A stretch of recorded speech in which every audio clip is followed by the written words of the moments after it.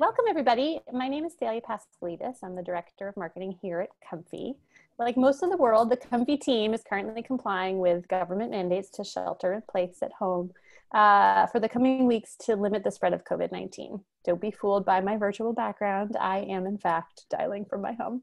And I'm joined by my Chief of Strategy, Erica Eaton, who's also dialing in from home. Hey, Erica. Hey, Thalia. Hey, everybody. Great to be here.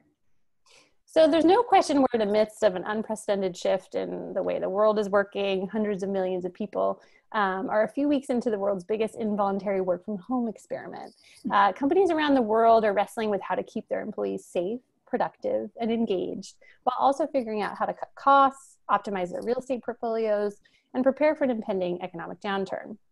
So at Comfy at Siemens, we pride ourselves on working at the nexus of the digital and physical workplace. So we wanted to take some time to share some of the conversations we're having about how we can help our clients navigate these uncertain waters.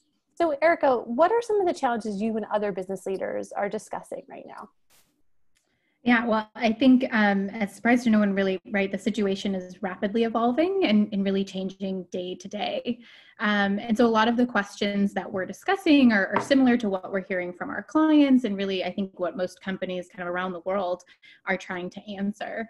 And first and foremost, most importantly, it's how do we ensure the safety, the productivity, and really the engagement of our workforce and of our employee base. The second really is, what really happens when the physical workspace is really only available to critical staff.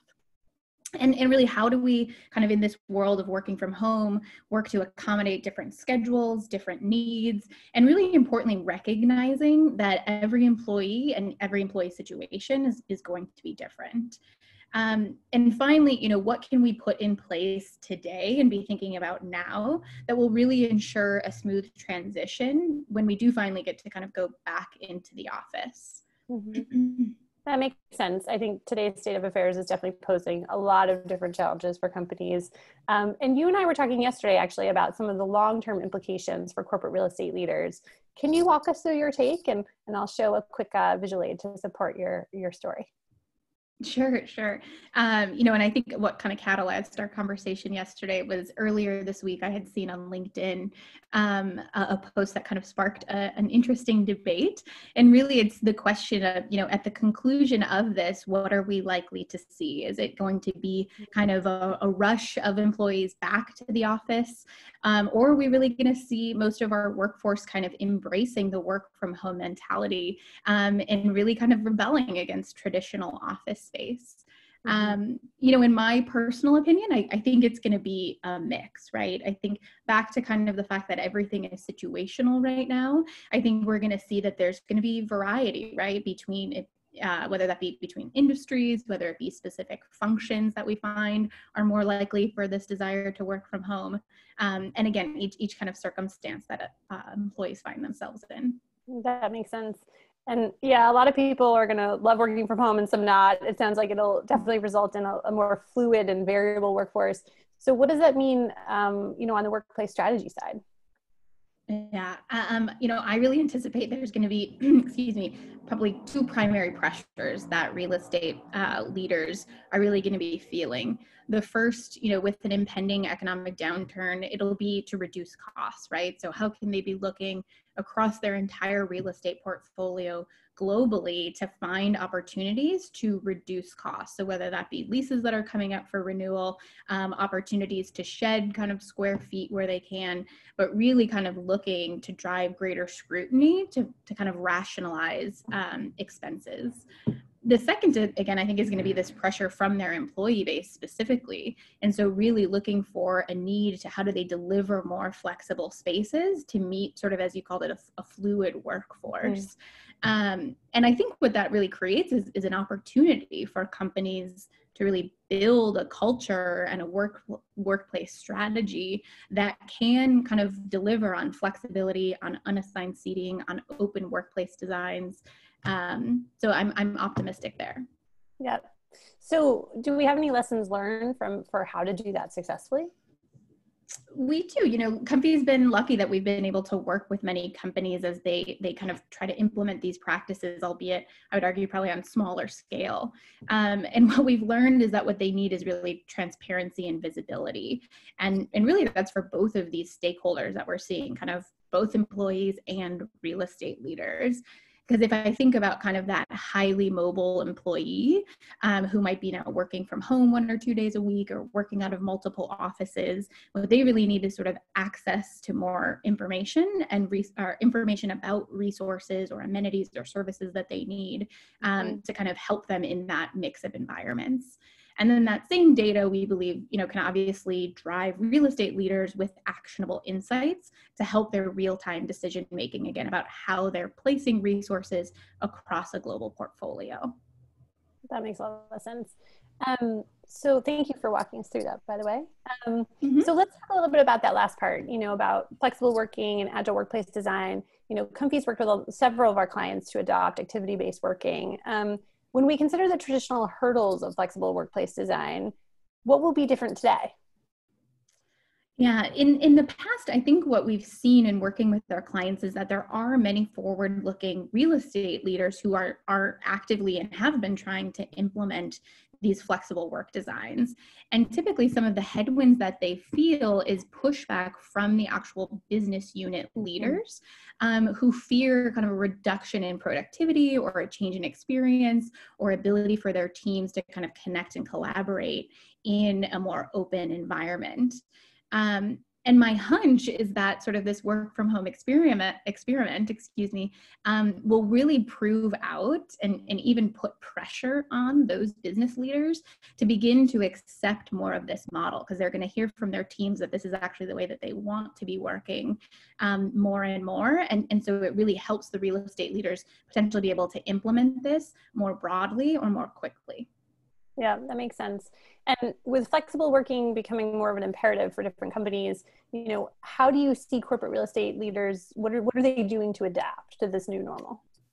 Yeah, I mean, I think while we still don't know, obviously, when we'll be able to go back into the office and what that might look like, I do think one thing that's probably pretty certain that we feel confident in is that when we do, and as employees start to return to work, companies anticipate the need to continue to accommodate social distancing practices for some period of time, which again, I think we don't really know yet how long that'll be.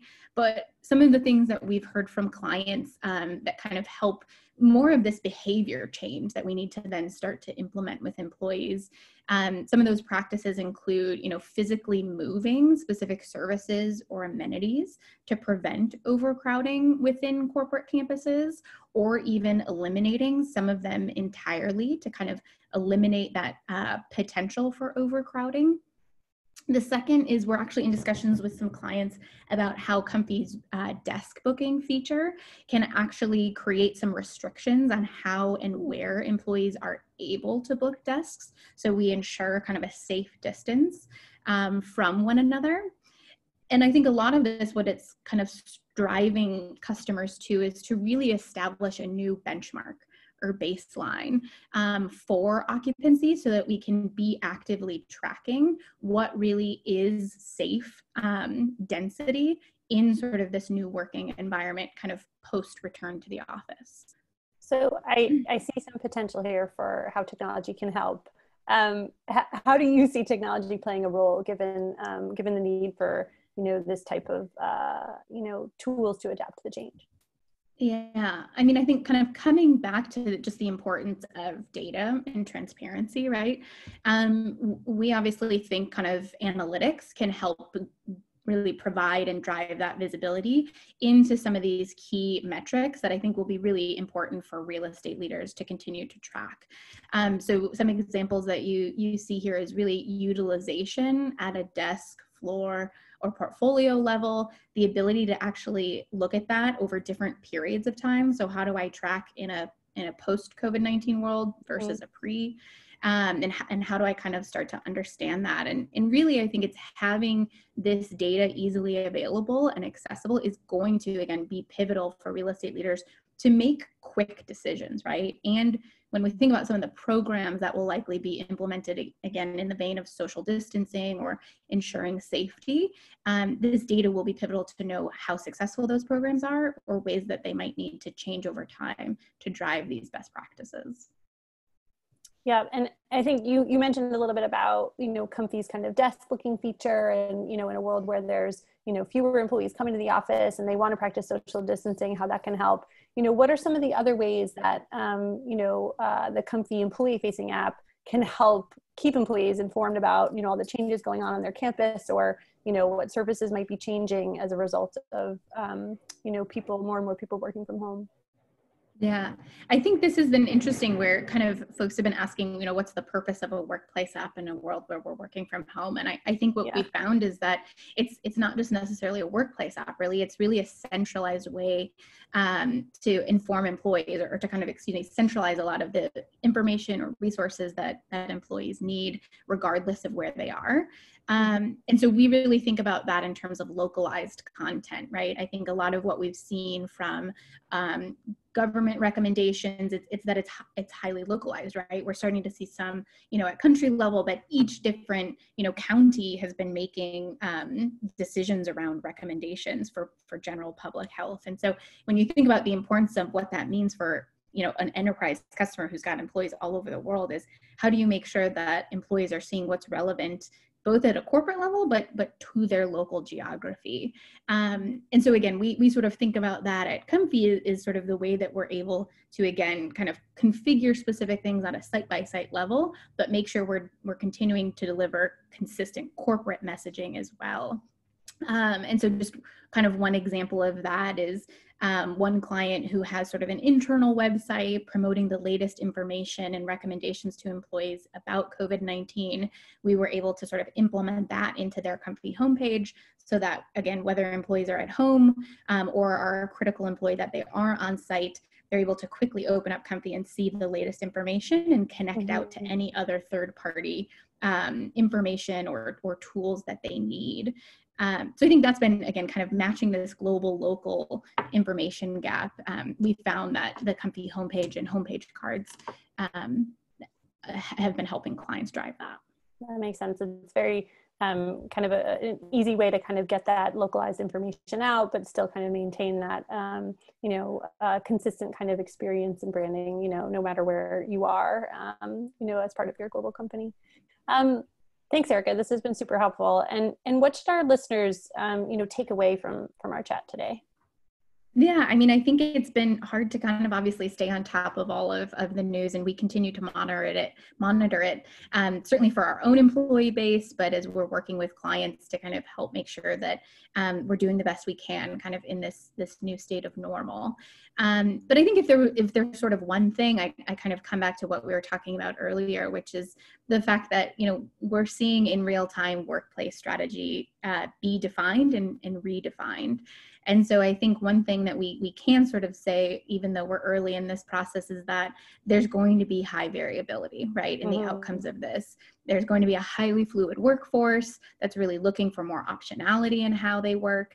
And ultimately, I think what that can lead is opportunities for real estate leaders to, again, deliver on some of these key pressures of offering that flexible workspace, making sure that we're influencing behavior where we can of employees, and also driving cost savings as we need to. But in order to do all of that, again, I think you have to have a certain level of data transparency, serving both of these kind of employee base and real estate leaders. So it'll be interesting to see more and more over the next days and weeks, kind of how this evolves. Yeah. No, well said. So thank you everybody for listening. We know this is a rapidly evolving situation, and that's posing a lot of new challenges for our industry. And so we'll, like Erica said, be tracking and staying in touch with you all about the latest. We'll continue to host these sessions and share any knowledge and communication around, what our clients are doing, how we can help. So stay tuned for more from us. And we'll see you soon. Thanks.